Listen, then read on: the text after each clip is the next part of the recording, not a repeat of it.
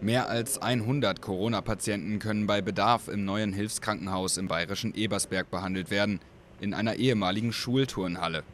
Diese wurde für den Ernstfall umgebaut. Sobald die Kreisklinik kein freies Bett mehr hat, werden Patienten, deren Versorgung mit Sauerstoff genügt, hierher gebracht, sagt die Leiterin des zuständigen Krisenstabs Brigitte Keller. Wir hoffen, dass wir die Klinik nicht in Betrieb nehmen müssen, aber wir sind vorbereitet, wenn es passiert.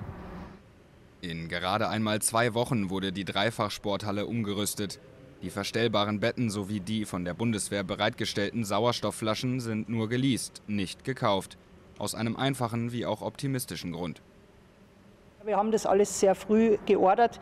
Diese Dinge sind alle geleast, natürlich nicht gekauft, weil wir hoffen, dass die Krise wieder vorbeigeht und dass wir die Dinge dann auch zurückgeben können. Am Samstag hatte der Landkreis Ebersberg über das Ableben eines 81-jährigen Corona-Patienten informiert. In der Kreisklinik würden derzeit 18 Personen wegen einer Infektion mit dem neuartigen Virus behandelt. 5 davon müssten beatmet werden und befänden sich auf der Intensivstation.